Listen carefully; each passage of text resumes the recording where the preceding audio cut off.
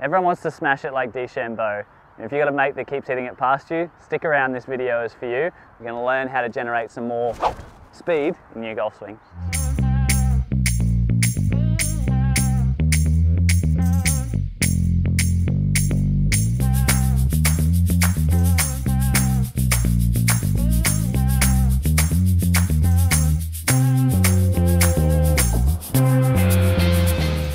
I'm here with Eddie, my golfing Highlander, who is wanting to chase a little bit more speed. Because your brother hits it past you, or?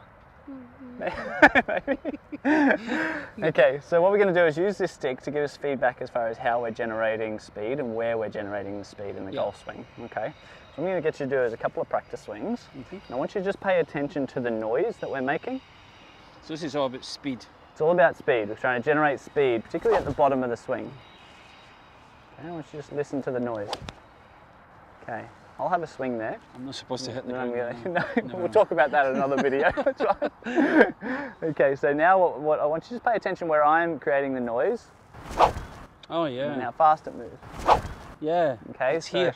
Yeah. Yeah. So a big part of that is making sure that we're using the wrists in the right way and we're releasing the energy at the right point in the swing. Okay, so just take your grip there again for me.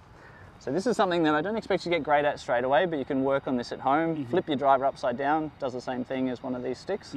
Okay, what we want to do is go back here, then we're going to store that angle. So it's kind of like cracking a whip. If we store the angle here, then we release it later, we actually get more speed. So a thing called conservation of angular momentum, if you want the technical term. Write that down. I was just about to say that. Okay, so we're going to store the angle later, and then we're going to snap the wrist right at the bottom. And that's where we get this real sting part at the bottom of the swing. I want you to try that one more time. So here you go. See if we can store a bit more angle there, and then release it faster. Closer. Good job. One more. Beautiful.